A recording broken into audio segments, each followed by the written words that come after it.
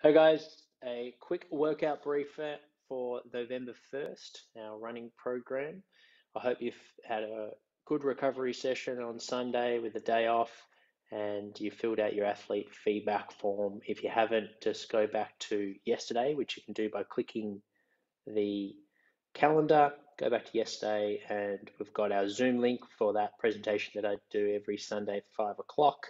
And I'll also post the recordings, as you guys know, in the Team Builder feed if you've missed yesterday's presentation on strength and power training. And then you'll have your form to reflect on your week and fill out the athlete questionnaire.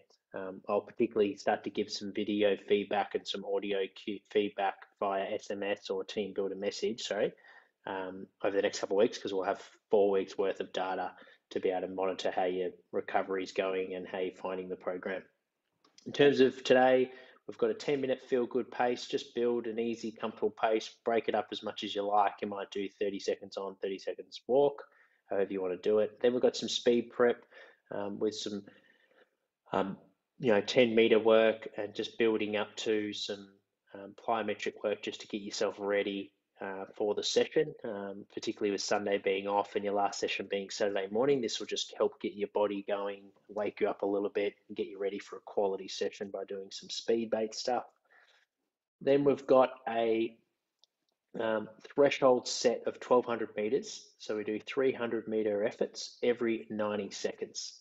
Okay, so if that takes you 60 seconds, you get 30 seconds recovery. All right, in between sets, you can have 60 seconds rest before we go into our high speed efforts. So here, really want to focus with your highest repeat speed efforts, your first 3 steps. All right, we've got 10 seconds where we're running.